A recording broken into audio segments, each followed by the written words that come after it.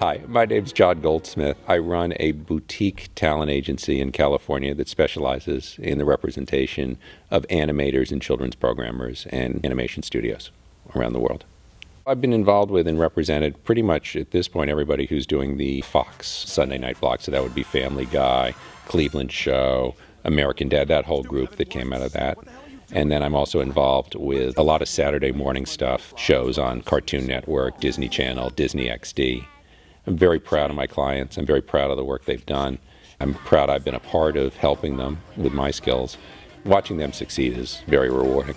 For me, Wesleyan was perfect because I really didn't know what I wanted to do. My father was in the finance business. My stepfather was a film director. So I knew I had these two conflicting things going on in my life. But who I was as a person, I didn't really have a clue.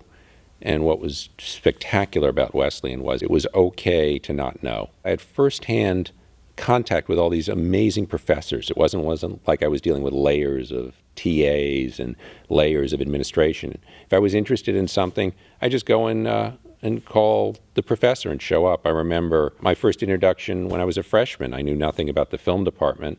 And a sophomore said, "Oh, you have to meet Janine Basinger. How do I meet her?" And he said, "Just go knock on her door." And so I knocked on her door, and that's how we met. She inspired me and built this whole film center and has inspired a whole generation in California. So she is very much a seminal person who shaped my life and shaped my views.